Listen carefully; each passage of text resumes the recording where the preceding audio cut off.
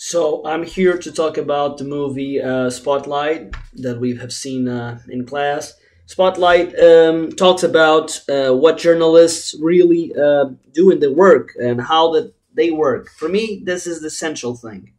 Uh, Actually, the movie tells a story about a team, a journalist team called Boston Globe, and they do journalism of investigation, and they are trying to investigate. There's a change in an editor, and they heard about a case where a priest molested a child, and so they start to dig in that. And they start to understand that it was not only one priest.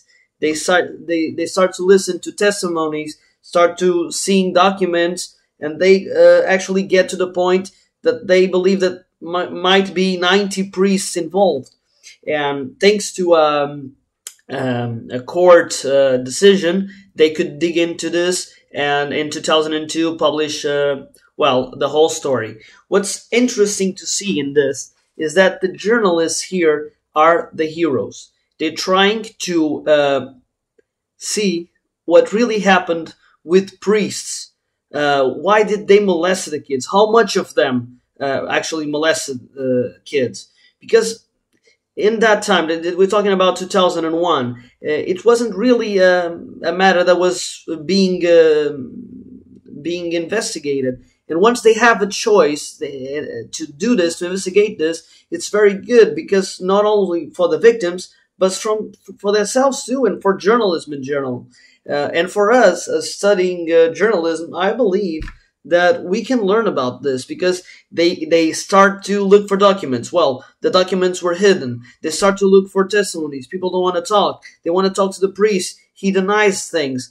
So this is very exhausting and very difficult to do. But as journalists, what we want is facts and the truth. And this Boston Globe team, that work for Spotlight, the news, the newspaper, they really get into this, and they work the most that they can, and they actually got results.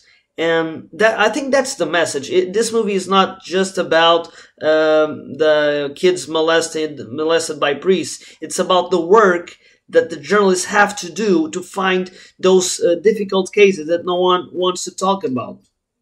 I believe it's this.